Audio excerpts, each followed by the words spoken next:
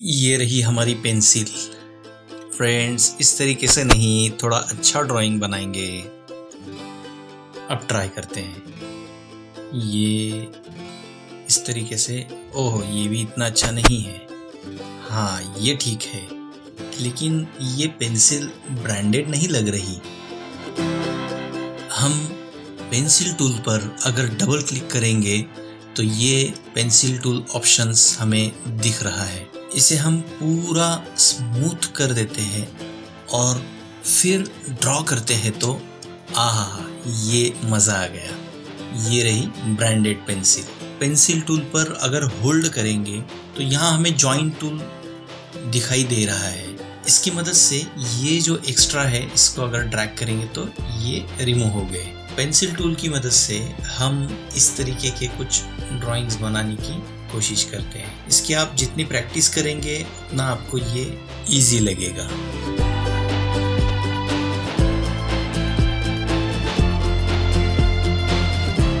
इसे थोड़ा एडजस्ट कर लेते हैं।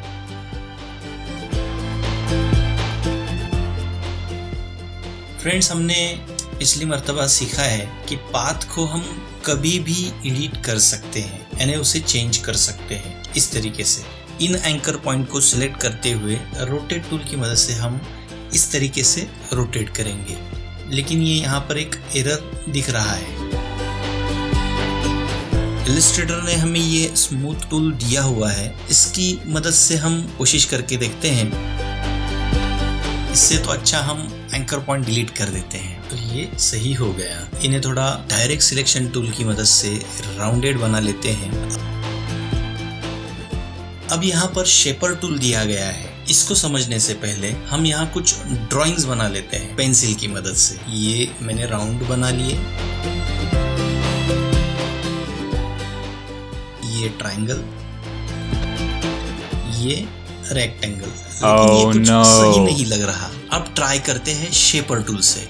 ये सर्कल, ये एलिप्स, ये रहा रेक्टेंगल। ओह, ये तो मस्त है यार। ये पूरा ड्राइंग।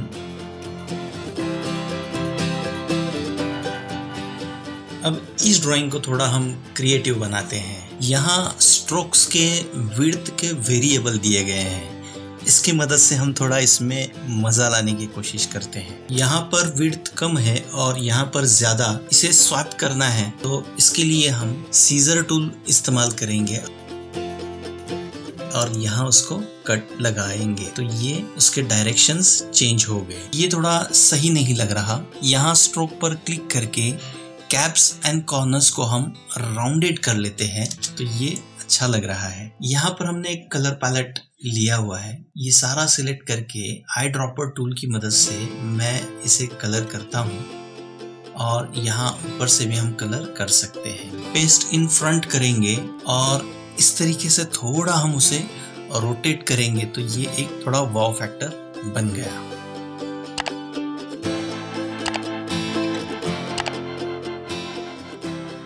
अब इसके अगर डायरेक्शन हमें चेंज करनी हो, यहाँ ऊपर की तरफ मोटा और नीचे की तरफ पतला लग रहा है। इसे अगर हमें रिवर्स करना है तो हम इसके लिए पेंसिल टूल की मदद से या फिर पेन टूल की मदद से अगर इस एंकर पॉइंट पर आएंगे तो देखिए ये चेंज हमें दिख रहा है। इस पर हम शिफ्ट की होल्ड करते हुए क्लिक करेंगे तो ये डायरेक्शन चेंज हो गई।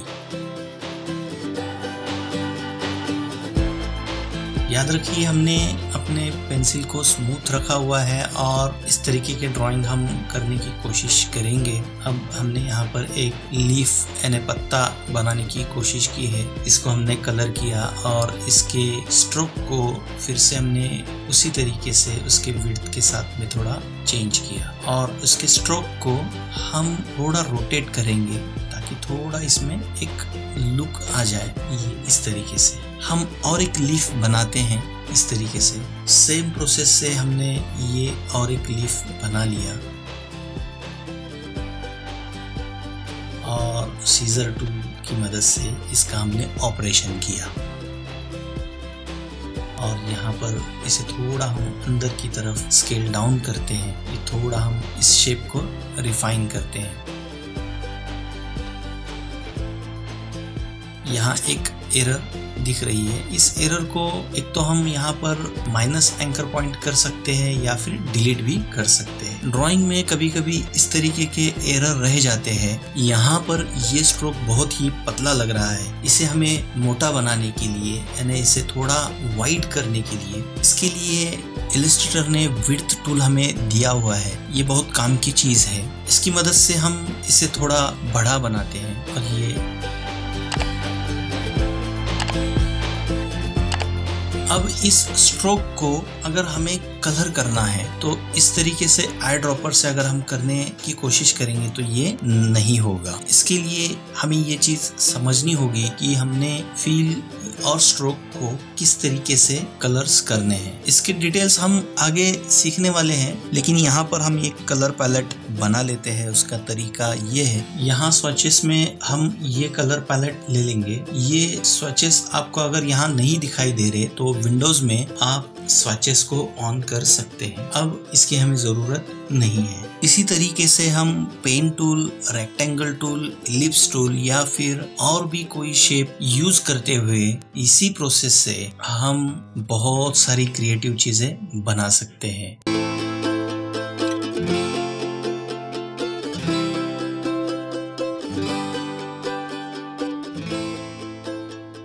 ये बहुत सारे विड्थ प्रोफाइल हमें यहाँ पर दिए गए हैं और भी हम कस्टमाइज विड्थ प्रोफाइल बना सकते हैं। फ्रेंड्स, जैसे जैसे हम आगे बढ़ते जाएंगे ये डिटेल चीजें सीखते जाएंगे। फ्रेंड्स, ड्राइंग के बहुत सारे टूल्स हैं। जैसे पेन टूल हमने सीखा है, अभी हमने पेंसिल टूल देखा, इसके साथ में और भी कुछ टूल्स आते हैं, ब्रश है, बहुत सारी चीजें हैं। ये हम एक एक करके सीखते जाएंगे।